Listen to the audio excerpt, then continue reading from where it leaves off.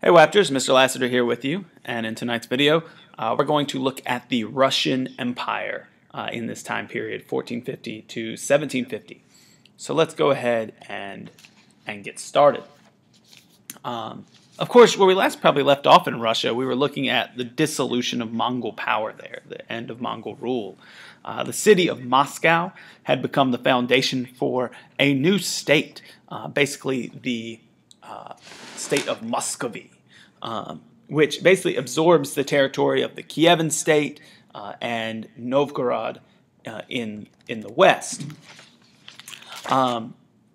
They continue. They kind of conquer some of the khanates around, and ultimately we see the establishment of a Muscovite ruler, Ivan the Terrible, or Ivan the Fourth, who takes the title of Tsar in 1547. But these territorial conquests, basically create an empire, a Russian empire, not necessarily a Russian kind of state or nation.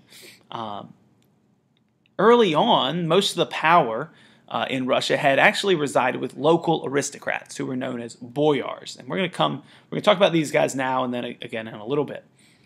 Basically, they were a class of aristocrats. Ivan the Terrible himself does not trust them at all. And he thought that his empire might be in danger because of feuding or disloyal aristocrats. Ivan III, before Ivan IV, and Ivan IV himself, tried to find ways to weaken the boyars and create a much more centralized state.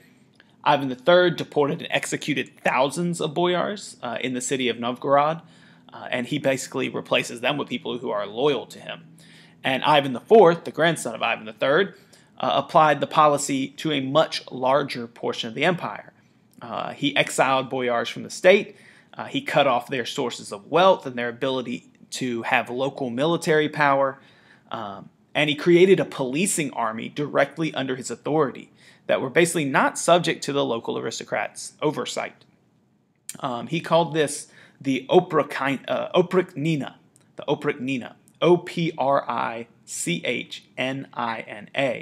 and they could kill people with impunity. They could terrorize the empire, and this is one of the ways that he is able to cement his power as Tsar by weakening any opposition to him.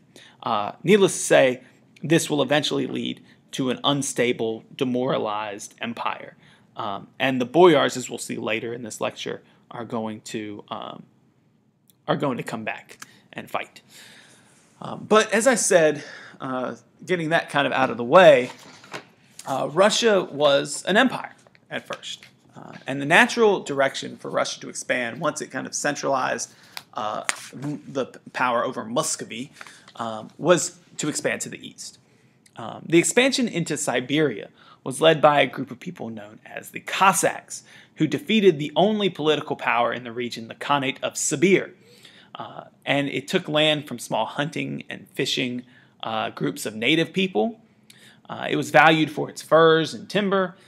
And after 1700, Siberia was valued for gold, coal, iron.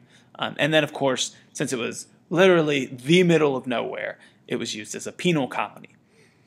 In the 1650s, the expanding Russian Empire met the expanding Qing Empire of China in Mongolia, Central Asia, and the like. Treaties, though, between these two powers in 1689 and 1727 basically had the effect of weakening the Mongols in the region and focusing Russian expansion eastward toward the Pacific coast across North America. They basically didn't have to worry about this other group, and so they could continue their expansion. And Russia will continue to expand. As you can see in this map, you see the lands added up until basically 1800, and then there'll be some added afterwards. As far as society and politics, as the Russian Empire expanded, it naturally incorporates a diverse set of peoples, cultures, and religions. And this would, of course, create some internal tensions within the Russian Empire. Another thing to look at are the Cossacks, who are warriors and mercenaries, basically who belonged to close-knit bands, and they would just basically make temporary alliances with whoever could pay for their services.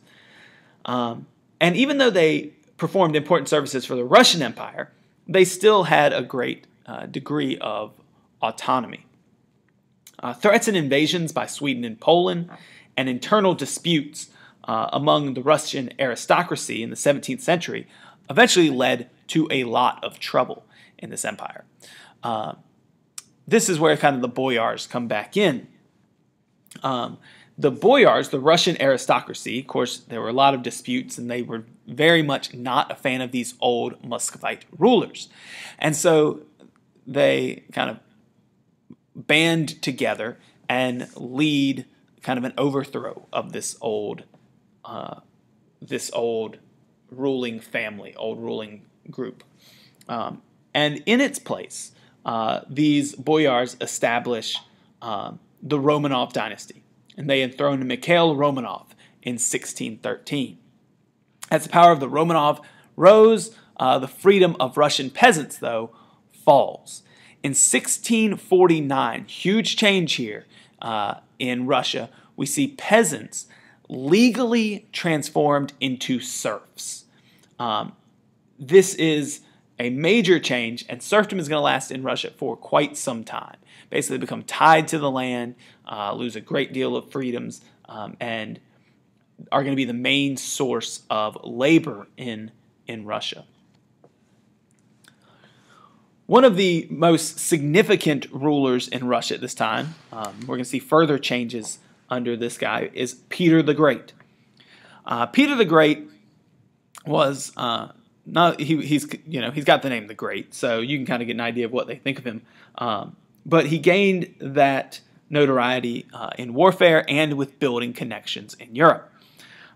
For example, he fought the Ottomans in an attempt to gain warm water ports and liberate Istanbul from Muslim rule. Of course, he wasn't successful in either of those, but he was much more successful in the Great Northern War, in which Russia defeats Sweden in order to control the Baltic and establish more direct contacts between Russia and Europe.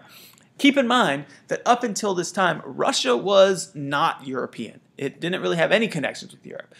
It was seen as very different. That goes way back to our study of Russia aligning themselves with more of the Byzantine Orthodoxy rather than Roman Catholicism. They're going to be much more tied to the East than the West.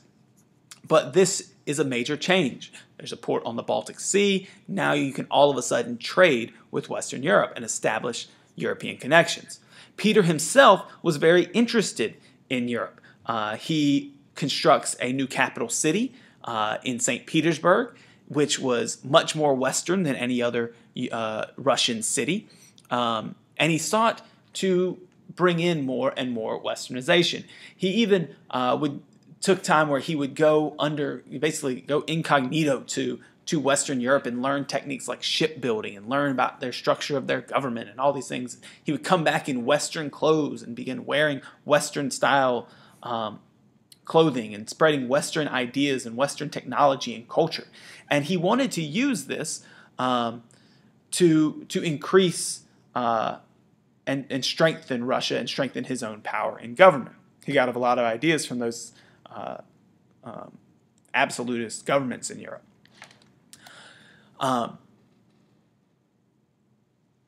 As an autocratic ruler, Peter himself brought the Russian Orthodox Church under his control. That's one way he was able to strengthen and centralize this government. He built industrial plants to serve the military. He increased the burden of taxes and labor on the serfs for the basic, who they relied on for the basic production of goods. And so Peter definitely was a very strong ruler. It wasn't like he was the nicest guy, but he was big into this idea of bringing in European technology to strengthen his power, as seen definitely in the strengthening of the military through industrial plants. The empire, of course, continues to expand and consolidate over time under these Romanov rulers. Russian expansion in Alaska and the American Northwest was driven by the fur trade, same thing that we saw in Siberia. Control of natural resources of Siberia put Russians in a position to dominate the fur and shipping industries of the northern Pacific Ocean. During the reign of Catherine the Great, Russia had basically built up the world's largest land empire. Of course, it was based on controlling a large territory, based on agriculture and logging, fishing, and of course, the fur trade. Catherine the Great is very well known for successfully fighting a war with the Ottomans to gain warm water ports, which I'll show you in the next slide, and even expanding into Poland, leading to more of a connection between Russia and Europe. You can see some of those gains that Russia makes with warm water ports down here on the Caspian Sea and the Black Sea, etc. We also want to think kind of about how Russia fits in with the rest of the world and look at some comparisons. As far as political comparisons, between 1500 and 1800, with China and Russia, they both grow dramatically. They both control more territory, and their population grows during this time. If we're comparing Russia and China, for example, the two regions we've studied most recently, to the European maritime empires, they certainly had much greater territory, much looser administrations, and they were land-based versus the, say, Portuguese, Dutch, French, and English empires, which were controlled much more tightly and had kind of a global control. In terms of Japan, we might not call it a true empire, but Japan and Russia themselves definitely make greater progress in improving their military than, say, China does. Of Japan, Russia, and China, Russia, we would probably say, did the most to build up its imperial navy and in controlling the North Pacific and achieving warm water ports and controlling the region of the Baltic. As far as cultural, social, and economic comparisons, we really would look mostly at China and Russia and think about these two regions, these two land-based empires. They both pursued policies that tolerate diversity, and they promote cultural assimilation, though. That's key. Even though both Russian and Chinese leaders were willing to use foreign ideas and technologies, they still saw their own cultures as superior. And they both actually still see a very hierarchical and oppressive social system, where the lowest classes are basically living a very heavily taxed and oppressed lifestyle.